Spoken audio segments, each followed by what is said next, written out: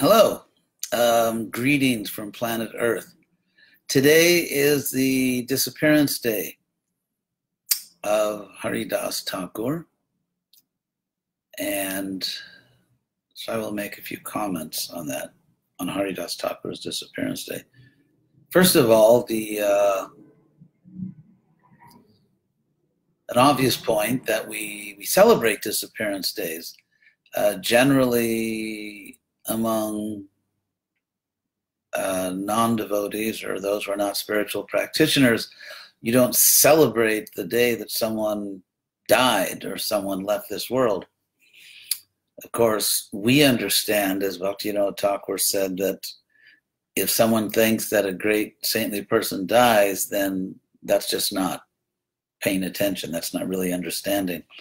So a pure soul's passing from this world is a glorious, transcending, liberating experience, which we therefore celebrate. So Haridas Thakur is unique in some ways. First, as we know, he was born in a Muslim family, and he's also the older generation. He's the generation of Advaita Acharya. It's a generation before Lord Chaitanya. And if we look at India at that time, and specifically West Bengal, that was not a time of religious freedom. The Muslims were not great champions of religious freedom. When they conquered another country, and they did a lot of that in the few centuries after the Prophet, they had enough common sense to realize that if you conquer a country where there is a really large number of people of another religion, you can't just kill them all, because that's going to get very messy and they'll probably rebel and kill you. You can't just kill them all, and you can't convince them all, and you can't bribe them all. And so early on, if you look at the Muslim conquest, they came up with strategies to deal with non-Muslim countries that they ruled. And so that, of course, they very actively, very enthusiastically continued trying to convert those people to the one true religion. But in the case of Haridas Thakur, we're talking about someone who was born a Muslim.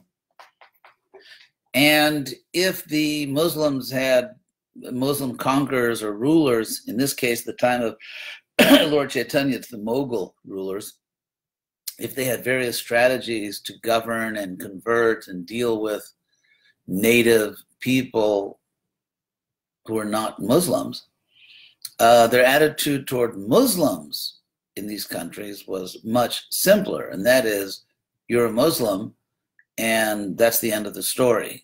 And if you have any other idea on the subject, you could easily get yourself killed.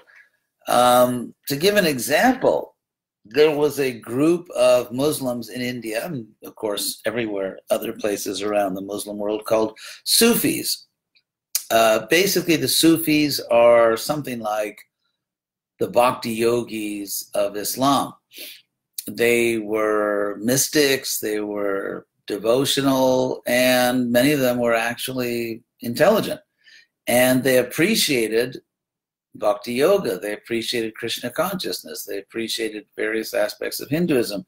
And they were, many of them, not all of them, but many of them were inclined to sort of what we would call nowadays take an ecumenical approach or interfaith dialogue, something like that. And of course, they adopted things from the Bhakti yogis, whether it's certain bhajan or kirtan styles and so on. So they were sort of the liberal, open-minded, interfaith, ecumenical branch, which made them very unpopular with many Muslim leaders. And so the Sufis themselves were often persecuted, and many of them were killed because of their, being ecumenical, being an ecumenical or interfaith Muslim in a Muslim-ruled country was not at all a safe thing to do. Now, here we have the case of Haridas Thakur. Haridas Thakur is taking it to the next level. He's not merely engaging in what we might call interfaith dialogue or appreciating the presence of God in some other religion. He actually becomes a Vaishnava. And as you know, Vaishnavas worship deities. And in Islam, the greatest offense that a person can possibly commit is called, and I believe in Arabic, it's called shirk, S-H-I-R-K, which means to, in some way, try to visibly, tangibly depict God in this world. Like, I mean, for example, these people are so fanatical that in many parts of the Muslim world, you could not even paint pictures of anything.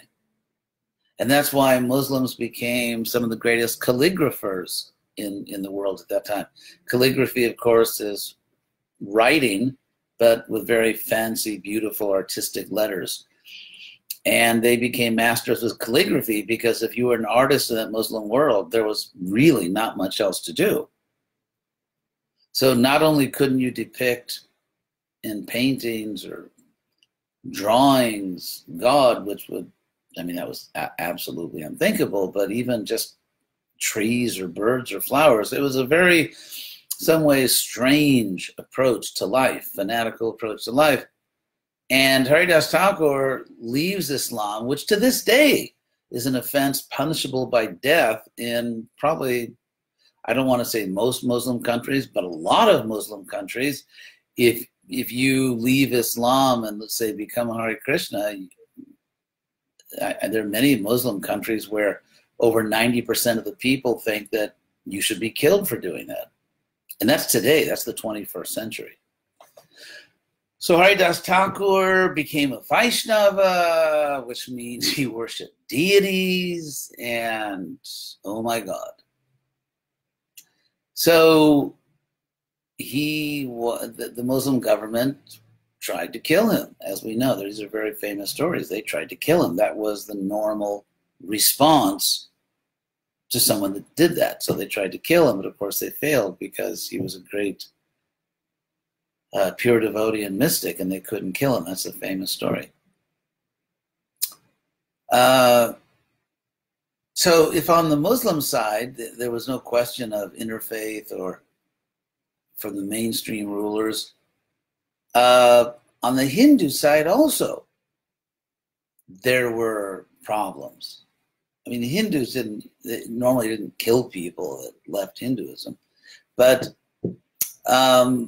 it was not the most liberal, open society and all. I mean, the Vaishnavas tended to be that way, but as far as the Smarta Brahmins and the caste Brahmins, they were, no one would call them liberal and open-minded.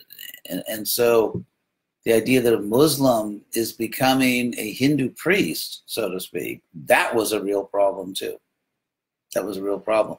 In fact, Prabhupada said that he was talking about how the Muslims would convert, especially lower class Hindus, which explains something about the condition of Pakistan. But anyway, they would convert lower class Hindus, and Prabhupada, I remember he gave one lecture, he spoke very strongly.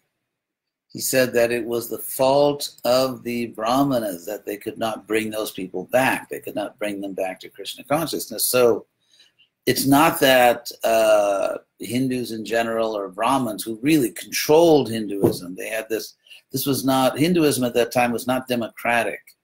It wasn't like some kind of Protestant thing where the congregation elects a minister. It wasn't like that. You had hereditary Brahmins who ruled Hinduism with an iron hand. And they were not wildly enthusiastic about a Muslim becoming a Hindu leader. So even on that side, it was not very much appreciated. So if you look at, first of all, Lord Chaitanya accepting Haridas, not only accepting him in his movement, but making him the Namacharya. elevating him to an exalted will. I mean, Haridas is exalted. Lord Chaitanya recognized his exalted status, recognized that this is a very great soul.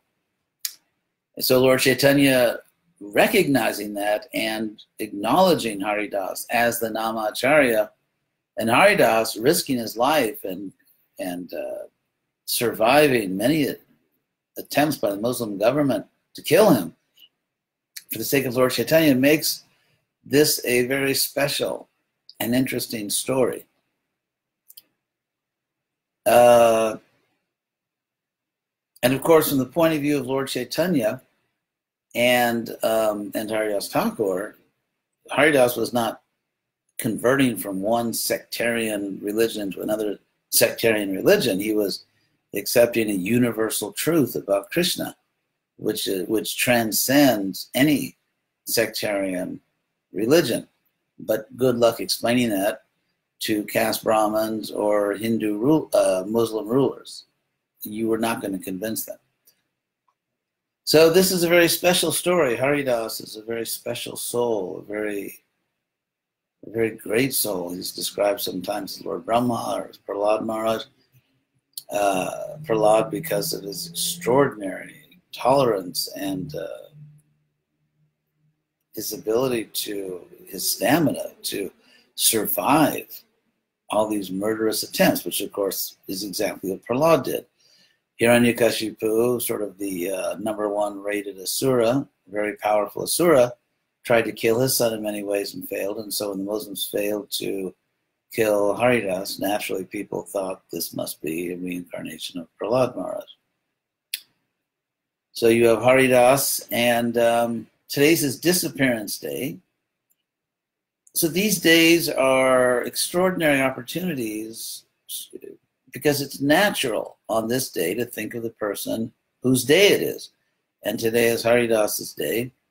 And so just by thinking about him, remembering him, meditating upon him, and trying within our own limited situation to follow him, to emulate him, trying to be like him as far as possible within our, as they say, reduced circumstances.